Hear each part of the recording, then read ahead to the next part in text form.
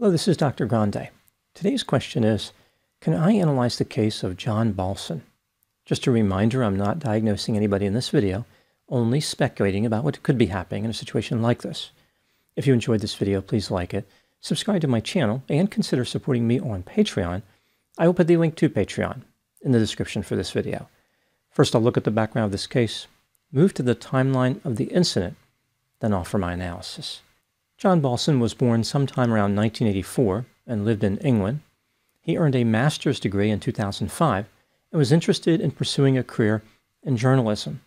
He found work at a newspaper in England called Maidenhead Advertiser.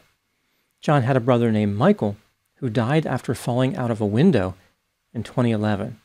This same year, John left his job at the newspaper and started working as a reporter for Barcroft Studios. Over time, he was promoted. He became a news editor, bureau chief, and finally a senior producer.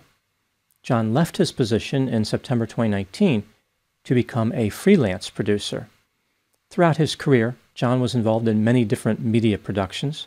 For example, a Channel 4 show called Bear About the House, Me and My Supersized Pet, Blood Justice on A&E, Shake My Beauty Season 2 on Facebook Watch, Dog Dynasty on Amazon Prime, a Netflix series called Making a Serial Killer, Meet, Marry, Murder on Lifetime, and Secrets of a Murder Detective on CBS.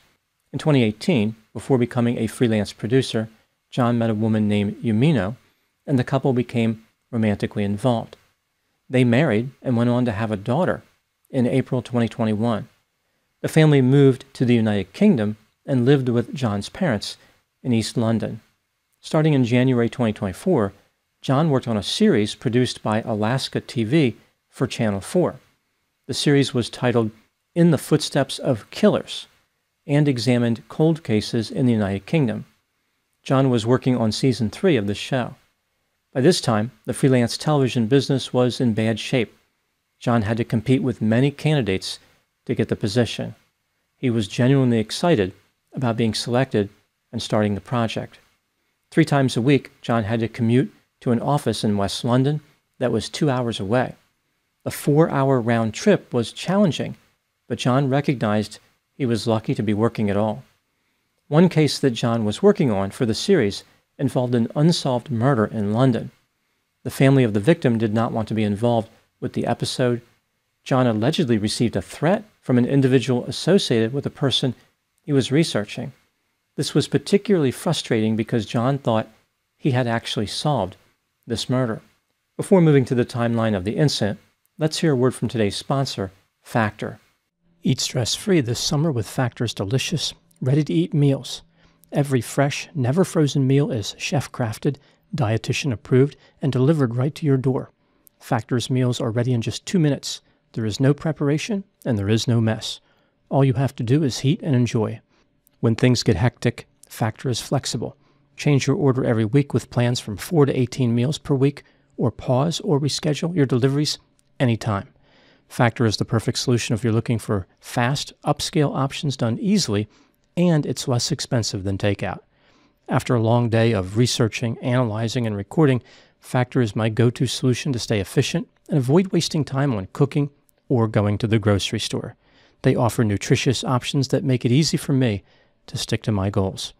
Head to Factor75.com or click the link below and use code DrGrande50 to get 50% off your first Factor box and 20% off your next month of orders. That's code DrGrande50 at Factor75.com to get 50% off your first box plus 20% off your next month of orders. Now moving to the timeline of the incident. On March 17, 2024, John took his 3-year-old daughter swimming and then returned home. He played video games and consumed alcohol. At this point, John noticed that he was getting tired and had trouble concentrating. Despite this, he went to work the next day as planned. After getting up to use the restroom, John became disoriented and perceived the walls of the hallway bending away from him. It was a disconcerting experience. In addition to this odd visual symptom, John had pressure behind his eyes and a headache. He returned home after work reasoning that everything would be fine tomorrow. Unfortunately for John, when he woke up the next day, he still had the symptoms. It felt like his bed was moving underneath him. John visited a physician who told him that he may have an ear infection. This tentative diagnosis did not appear to be correct. A specialist later told John there was nothing wrong with his ears. John started keeping a journal so he could track the symptoms of his mysterious condition. He described seeing a flickering orb when he would close his eyes. Given the increasing amount of stress he was under with his medical condition, John took a vacation to Broadstairs in early April. This seaside community is 85 miles east of London. During his vacation, John had panic attacks, which caused him to leave an art gallery and a restaurant. On April 11, John took the train back to London and went directly to Queen's Hospital in Romford. He was determined not to leave the hospital until he was supplied with a diagnosis. Physicians told John that he had anxiety and gave him diazepam, which is the generic version of the benzodiazepine Valium. John continued to have symptoms including insomnia, panic attacks, headaches, and dizziness. In addition to taking anti-anxiety medication, he took antidepressants and medication designed to treat migraine symptoms. He also tried other strategies like counseling, massage therapy, vitamins, a new mattress, and new eyeglasses. An MRI came back negative. Medical professionals did not know what was wrong with John. On April 19, John went to see a mental health clinician. He mentioned that he was having some thoughts of bringing harm to himself. 2 days later, he acted on those thoughts and was returned to Queen's Hospital. No beds were available, so John was told to sit in a chair as security guards watched him. He sat there for 31 hours before he asked to be discharged. John continued to suffer. He stopped working and lost weight. He was no longer able to read, write, watch television, use his computer, cook, play the piano, or jog. On May 13, 2021, John finally received a diagnosis. A physician told him that he most likely had vestibular migraines. This type of migraine headache prominently features dizziness or vertigo. The condition can be treated, although not necessarily cured. A common treatment outcome would involve a 50% reduction in headaches. John scheduled another appointment with the same physician for May 17. It appeared as though things were finally looking up for John. He finally had a diagnosis and hope of improvement. Before the next appointment arrived, John had thoughts of bringing harm to himself. He was advised to return to Queen's Hospital, but his prior negative experience there discouraged him to the point where he did not go. On May 17, 2024, the day that John was supposed to see the physician who diagnosed him and begin traveling the road to recovery, he brought an end to his own life. John Balson was 40 years old. Now moving to my analysis. Despite there being many variables which could have contributed to John's death, the primary focus of this tragedy has been on his career choice. TV production companies involved in true crime shows have attracted a lot of negative attention due to this case. Some people are calling for the entire industry to be revamped. For example, John's wife said, quote, "The loss of John Balson is not just his life. It's a failure of the industry. The industry can find a replacement the next day, but there will never be another John Balson," unquote. She stated that John faced unrealistic expectations and said, quote, "A major change needs to be made as a whole industry," unquote. Other people look at John's case differently. They believe there has been a rush to vilify TV production companies. They argue that John's behavior was probably based on many factors. This brings me to the question, was John's work as a freelance true crime producer a primary factor in his death? Let's take a look at the evidence both for and against the idea that it was, starting with the factors that support this theory. In many ways, including through writing in his diary, John communicated his frustration with being a true crime producer. For example, he had to spend many hours conducting research and traveling. Only rarely would he get a chance to rest. John referred to his concern about getting justice for victims as a fatal mistake, implying that the production companies did not share his values. He believed that the TV industry treated freelance producers as expendable and were disrespectful to people involved in the shows. As far as the dark nature of true crime work, John wished he could have focused on more uplifting stories and said, quote, "I let in the darkness with my obsession with crime and murder in my career," unquote. One particular case reminded him of when he lost his brother in 2011. John implied that he became overly sympathetic with people who had been affected by crime, so he started to feel the way they felt. There is the sense that John perceived an ethical problem with being a true crime producer. For example, 10 days before his death, he wrote in his journal, quote, "I'll have to learn to do a new job and a new career, or at least one where I'm not in this conflict of whether what I'm doing is bad or not. I need to do something better with my life that serves people on the planet better," unquote. Many freelance producers have expressed frustration with their line of work. For example, they note that the business features long hours, financial insecurity, discrimination, stress, and no clear career track. Furthermore, television freelancers in general spend a lot of their time without a job. There was a survey of over 4,000 of them in the UK, which indicated 68% were not working and 37% planned on quitting the industry. John was aware of how the industry was struggling. He said, quote, "As the money in the industry dried up, I was required to do more and more hours and take on more and more stress," unquote. His agreement with Alaska TV indicated that if he became sick and could not work for more than 7 days, his contract could be terminated. Now moving to the factors that contradict the idea that John's death was primarily caused by his job. Even though John could have lost his contract with Alaska TV by missing work, the company told the media that despite their agreement with John, they encouraged him to take as much time off as he needed.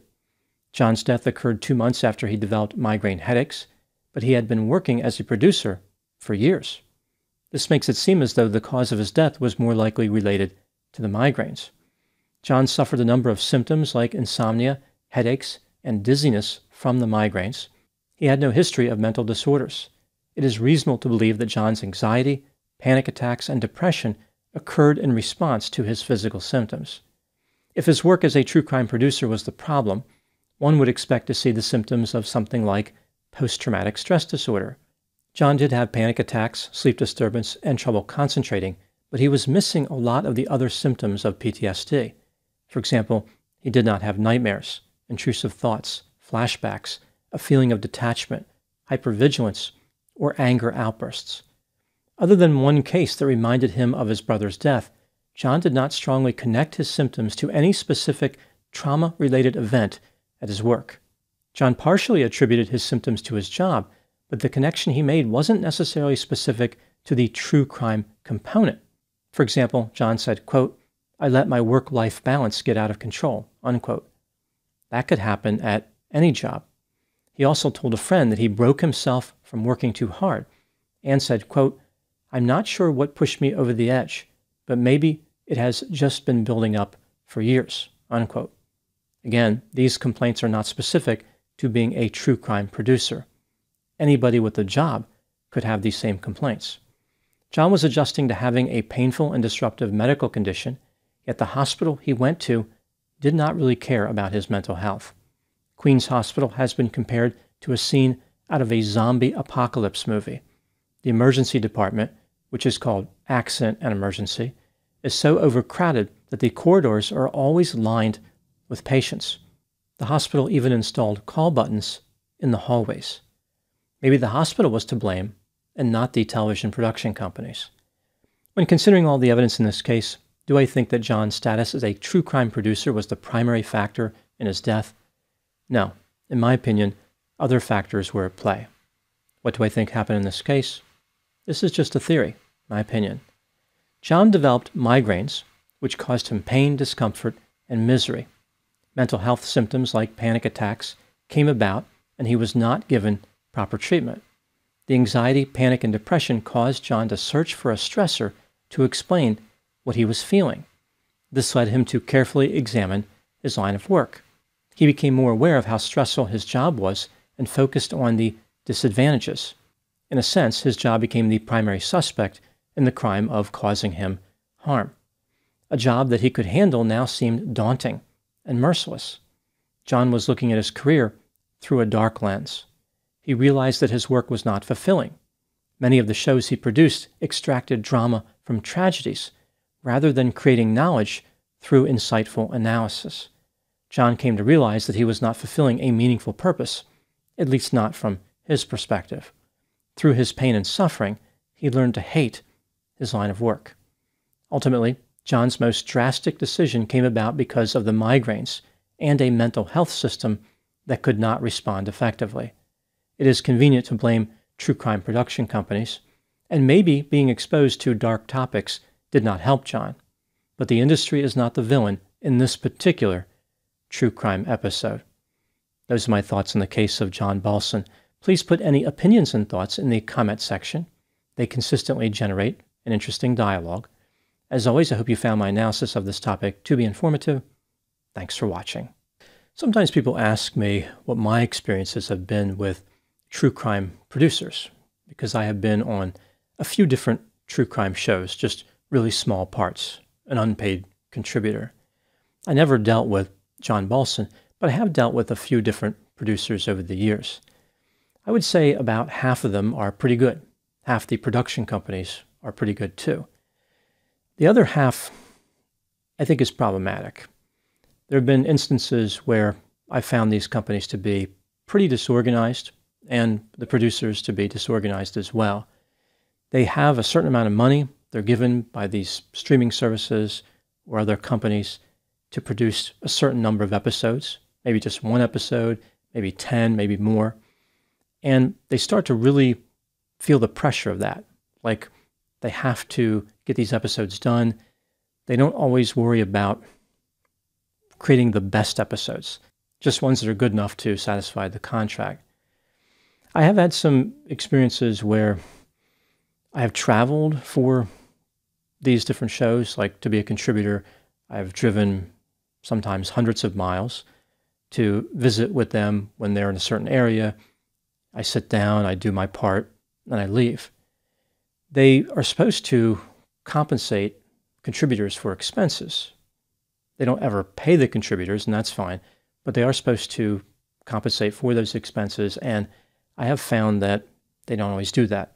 Through my time appearing in various shows, I probably lost about $800 in expenses when you count mileage, meals, parking, things like that. Sometimes they pay for some of them and then just stop answering emails. Other times they've just ignored my requests altogether. So I put together a list of the expenses they said they would reimburse me for, and there's just crickets on the other end, like nothing. Almost like they went out of business, but I see they're still producing episodes. I don't even really care so much about that, although it would have been nice to be compensated for what I spent.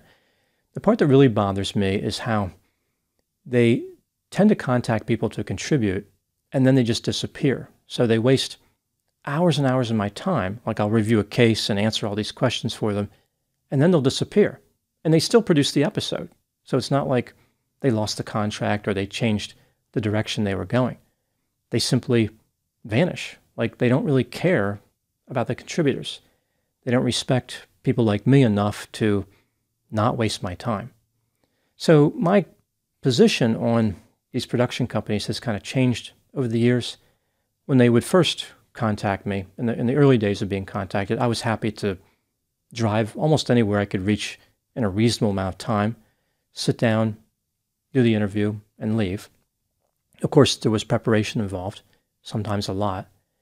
But now I'm skeptical. I don't really think I need to financially support them through not getting compensated for my expenses. So they're in the business to make money, yet they're really spending my money by having me on the show.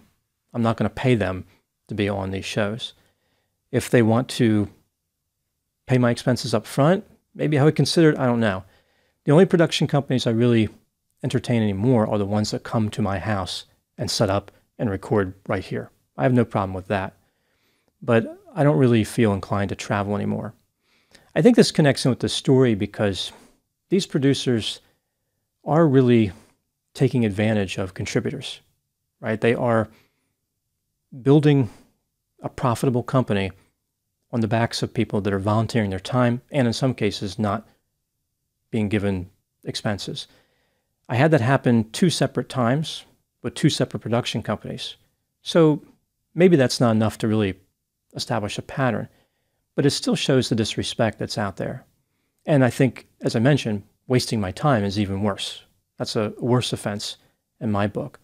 So to be contacted and spend hours and hours with these producers, and then for them to come back and change directions or just, like I said, not communicate. They just stop emailing and calling like you were never talking to them in the first place. So I think it really sends this message like these companies are more important than people who make videos on social media, right? Like it establishes this hierarchy, like they're real and somehow what people like me do is not real or it's not as important. And really, the way things are changing, the way social media has become so prominent, I view the TV production industry as being in trouble, not social media. I think the future is right here with the type of work that I'm doing. I would not want to work for a production company. I'm not really keen on the idea of having a TV show someday.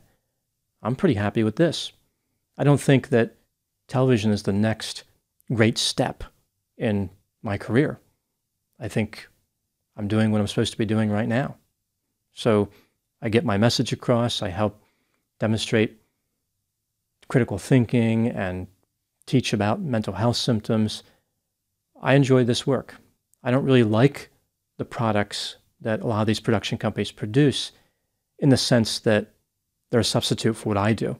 I enjoy them, I think they're entertaining, but I don't really see them as the future of in-depth analysis. I think that it's important to enter into the world of true crime and create knowledge through a meaningful analysis, not simply mine the stories for a salacious component or for dramatic purposes. So I guess I have some ideological differences with these true crime production companies as well. I don't know if that really adds much to this particular case, but a lot of people have asked me about my thoughts on true crime television shows and how that relates to social media and meaningful analysis. So I thought I'd offer my thoughts. Thanks again. Talk to you soon.